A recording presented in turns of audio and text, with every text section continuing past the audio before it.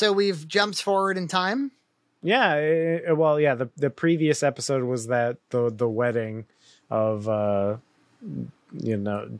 Rhaenyra, and always in these Game of Thrones shows, weddings are very yeah, really got some very spectacle to them. Yeah, and then they had the time jump, and I thought the time jump, like, that is probably, it's almost rebooting the show in some ways, and probably a very difficult task. And so I thought they did as best. I thought they did very well. Yeah, I thought it was great. I heard some people were like too jostled by it, or they got confused by it or something. But I think I knew it was going to happen. I think you had mentioned it was going to happen, so I was like watching for it. And also, I like that it happened reasonably early in the story, so it's not like, if you went along for 3 seasons and then suddenly you lose all the actors that you had become attached to, that would be a different story. But this feels like, to me, a logical expansion of where we're going with this thing. I actually love it. I think it's like, for me, it really makes it awesome. Yeah, I think it's great. I think it makes sense. Even with all that time passed, I can logically figure out where everybody, how everybody got here. And I kind of even like how, like, Allison's actor kind of has, like, more crazy eyes now. Like, she's like she's like more into her schemes, and so she kind of the actress kind of reflects that. Going from 20 years old to 30 years old, or whatever it is they did, you don't have to recast. You could try to kind of age up the 20-year-olds a little tiny bit, but I like the statement that the recasting makes. It's sort of, the recasting says, like, it's 10 years later and we're dealing with, like, kind of different entities now. Yeah. But they I think they still do a good job. They don't look exactly like each other, or the previous actresses, but I think they did a great job with the actors really get, I think, the characters.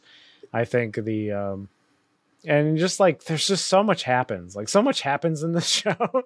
And, like, you think about what happens in Rings of Power, where in this previous episode of Rings of Power, they finally leave Numenor. And, like, what do I care whether we're in Numenor or not? And when the previous episode, like, they already decided to leave Numenor, and then this episode, we're talking about, like, this is the 5th episode. The next episode will air tomorrow. The 5th hour of entertainment. Yeah. So it's like the same stuff happens in the same episode. There's 2 training sessions in each of these shows. One with Galadriel, and one with the boys in the Yard and House of the Dragon. And the disparity between this tale of 2 training sessions. You have one training session with Galadriel where it's nonsense. It's like childish. It's like, what does this scene say besides, which we already know is Galadriel's a girl boss, right? Which, I'm not very familiar with Tolkien lore. Was she like a warrior? I don't remember. I thought she was like a sorcerer, like, and stuff. I don't know. What I do know is that when I posted a TikTok of us saying, like, she seems like she's 14 and adolescent, and they're like, that's because she is an elf. This is 5,000 years before the new ones. An elf, and they're what they're trying to say without saying it is that apparently they think that elves' brains develop super slowly because they live so long. I'm like, I don't think that's how it works. I don't think elves are like Grogu. Yeah, it's not like Baby Yoda, man. I don't think it's like that. I don't think like you got all these 2,000-year-old elves walking around being, like, impetulant, like, 14-year-olds. Yeah, you have, like, 1,000-year-olds just being like, goo goo gaga. No. I think they reach a level of, I think they age about as fast as men do, and then they go way beyond the level of wisdom and. That makes no sense. So she shouldn't act like a 15-year-old. What a stupid thing to say, you stupid fucking nerds. And, like, so this training session was totally just nonsense fluff that you could have just skipped. And but then the training session in House of the Dragon, Hot D, you have Kristen Cole, who you know, he has all this pent up like aggression toward these like kids, and then he's on Allison's side now, and just like his development is so intriguing. And they didn't even have to waste any time on his defecting to her side. It was like one brief scene. Yeah. In the last and episode, you got it. Yeah, I get it. And like in the way they left in the previous episode where he's about to kill himself, and then Allison shows up. Yeah. That could have gone in so many different directions. And the way they took it was the most interesting direction. Yeah. Just let us infer. Like, I think that's great. And yeah, that's what I like about the show is, again, it respects the intelligence of the audience every time. And it's confident enough in its communication that it's like, hey, we've already made this thing clear. You know, that's how you can, and this is really what you want from your best stories. When Damon shows up to a wedding, you don't have to have any dialogue about like, what's he doing here? You know, you know, just his presence is like, who's going to die? Who's going to get fucked? Who's, you know, you gasp with his, you know. Yeah. No words were spoken. He just shows up. Yeah. I gasped when he showed up. It was great. Yeah. And then, so this training session, and then you have, you know, Rhaenyra's stud muffin there, who's supposed, people are not supposed to, he's not know he's the father of all these children, but people know, and we're not clued in either, right? Or did I miss it? Like at first we're not, like we end up figuring it out kind of quickly, but yeah, we're not supposed to know. But you know, he has all the children have brown hair. He kind of during this training session he lords over them like a parent, and then it becomes clear that yes, these are all his children. and then you have King Viserys, who's like looking upon it, and he's trying to happy talk everything. Everybody around knows that these are this guy's kids because of the way he's acting. And he's trying to, it reminds me of like you know, when the media is like, we're not in a recession right now. We're changing the definition of recession. It's great right now. Right. It's the same where the king is like, I am going to like willfully ignore what I can plainly see with my eyes because I know it will stave off conflict a little bit longer. And it's just, it's such a good message or a good timely story for this time. Like when she suggests, she's like, all right, how about my son will marry your daughter, and then you know we can be united. And he's like, what a wonderful idea. He's like, anything that will make that, because he caused this whole fucking problem. Like, you know, there's just a little bit of decisiveness about these things would go a long way. Well, I guess he was decisive that she's the heir,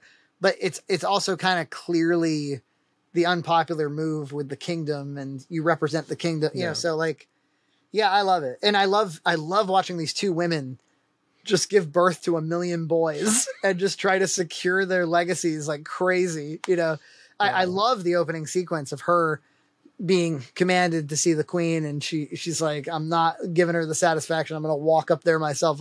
You know, just passing by these citizens who are like, I'm so glad to congratulate you. She's like bleeding all over the place.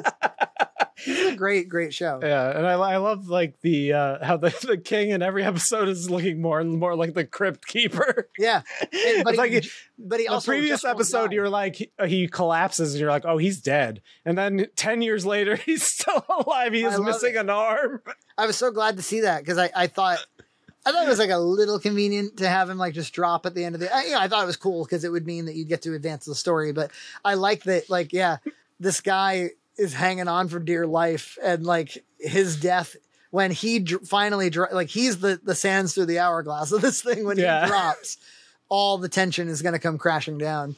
Yeah. And Damon's role in that competition is not immaterial either. You know. Yeah, I think if I were to have one criticism is that the Damon story in this previous episode or this most recent episode was a little like shaky, like the. Like what was happening with his, because you could, but at the wedding he was kind of courting that girl, the girl was courting him, and then they got married, and then like, you know, she was giving birth, and then like she like committed suicide with the dragon. I feel like it should have been more clear that she was like done for with her, because in the source material they kind of make it clear that she was basically dying in childbirth, but I don't feel like it was made super clear. It felt more like kinda, she was like giving up on something, or it didn't really. It should have been more clear that she was like about to die and that she wanted a dragon rider's death or whatever. But yeah, that's a minor nitpick. But yeah, it's the only one of the lot so far that every week I'm like, ooh, that's really that's the marker, right? When you're like, oh, I forgot a new one's up right now. At my next opportunity, I'll get to watch it. Versus the other ones where I'm like, okay, so if this is episode 6 and there's 10 episodes, how many more weeks of She-Hulk do I have to survive for the sake of the podcast? No, it's a great treat. She-Hulk, yeah. Yeah. It's a wedding episode. It's a wedding. Yeah, well, their wedding episodes were just as good as Hot D episode. If only the She-Hulk wedding episode had gone similarly. Yeah, like a rat comes and like licks up the blood. I was trying to explain Hot D to Nina and also House of the Dragon. And and she was like, why do you watch this show? She's like, this show sounds grotesque. Everybody's pregnant all the time. I'm like, yeah, I don't know. It's pretty great. It's pretty it speaks to something extremely human, you know? Yeah. I saw some like blue checks talking about, how like, oh, everyone's dying in childbirth. It's like, it's the Middle Ages like era. People like died of cuts and childbirth especially. Well, what's their complaint? What's their complaint exactly? There's something about sexism. It's vague. It's okay. It's like bad depictions or something. Yeah, I don't know. Okay, well, you watch She-Hulk then, would you? Well, yeah. There's a few other shows just for you. Just for a few million that I'm stuck with. Let me have my Hot D, and also House of the Dragon. Subscribe to Red Cow Entertainment on Patreon for full episodes every other week.